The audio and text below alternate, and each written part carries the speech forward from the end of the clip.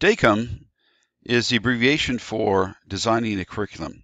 You'll notice that the reading for this section of the course is a little bit longer than some of the other readings. And it's really important that you spend some time going through all the details and getting a really good sense of how the DACUM process works. I'm going to provide an overview and identify the key things that are going to be really important, but it really is up to you to go through this process. I'm also going to remind you several times through this short talk here that this is an iterative process, meaning you're going to build a bit of your DACUM, maybe build most of it, and then leave it alone, come back to it, and redevelop it, redesign it, and make some changes. You're going to be continually refining and making some changes. I'm also going to provide a tip that you can use to streamline that iterative process. So the DACUM chart that we have, the blank DACUM chart, has some letters and has got some numbers. The letters represent the goals, A, B, C, D, and the numbers represent the objectives. And the reason that we've got this naming convention, when you write your performance objectives, you identify them by the goal, A5, for example, or E2, or F1. So when you're writing your performance objectives in that component of the assignment, you will identify these sections of your DACUM chart. Very important. Now, this is an example for you to use, and it's a wonderful starting point. So, goals. This is extremely important that you understand the difference between the goal and the objective.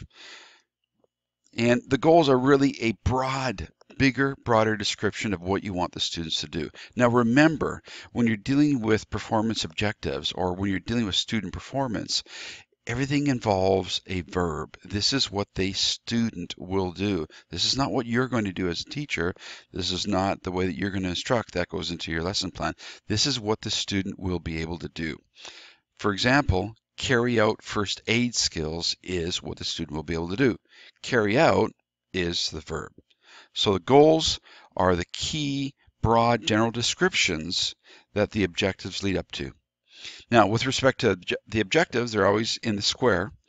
And the objective is the specific skill the student will achieve by the end of the course.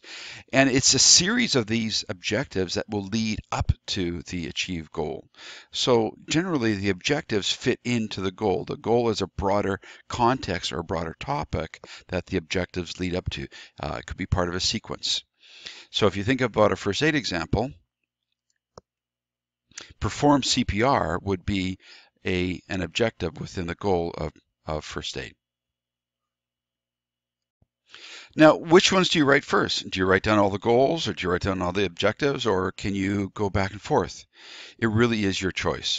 We do have some recommendations, and there are some best practices around creating a DACUM, or there's procedures that you can follow, but it really is your choice. If you were to do the goals first, it may look something like this. Again, we're dealing with first aid, so dealing with breathing problems, fractures, deal with burns, control bleeding, deal with lack of, deal. So deal is a verb, control is a verb. So remember, with your goals and your objectives, you've got verbs.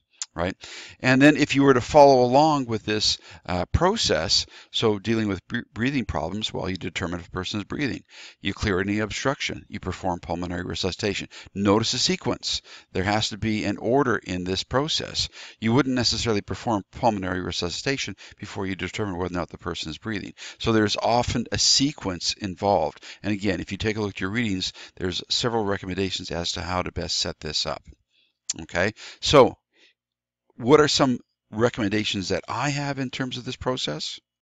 So my first recommendation is that, remember, this is iterative, meaning you're going to keep on working on this and refining it, and you're going to revisit it and revisit it. And it's often best to do a bit of work, go away from it, come back, look at it again, have another set of eyes take a look at it.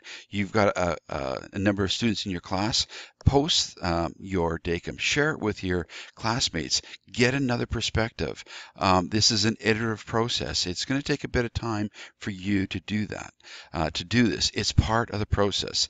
The other recommendation that I have, and this is a common recommendation with anybody who's doing curriculum design, is that you use these wonderful things called sticky notes. So instead of writing this out on a form like that Word doc that we shared with you, you might want to print out that Word doc or do this on a whiteboard, but you do a bunch of sticky notes. And this page here may seem like an exaggeration. Well, it obviously is. But at the same time, going through and posting all your ideas onto the sticky notes and then being able to move them around, to group them, to chunk them. There are times when you might have a sequence that is going to be dealt with in a certain area. Some sequences will lead to a certain goal. Some goals actually might need to be broken out into more objectives. So the whole process of using sticky notes to brainstorm and continually put your ideas down is extremely important. Now remember, every single one of these sticky notes has to have a verb, and it points to what the student will do. This is key. This is all about the student performance. The student will be able to, or the student will do this. It is extremely important that you're focusing on what the students are doing. This is not what you're doing as the instructor. You aren't putting instructional directions in there. You're not saying watch a video. You're not saying, introduce yourself to the class. You aren't doing any of those things. You're identifying what a student will do. Again, iterative process, use the sticky notes, combine the sticky notes, move things around, and then at some point share with your classmates and colleagues, and then you'll definitely be on the right track. This is a fun process, and it can also be a frustrating process because it takes a bit of time to get used to thinking through the process of looking at what a student needs to be able to do to be able to complete a body of instruction. But stick with it, and you're going to reap the benefits.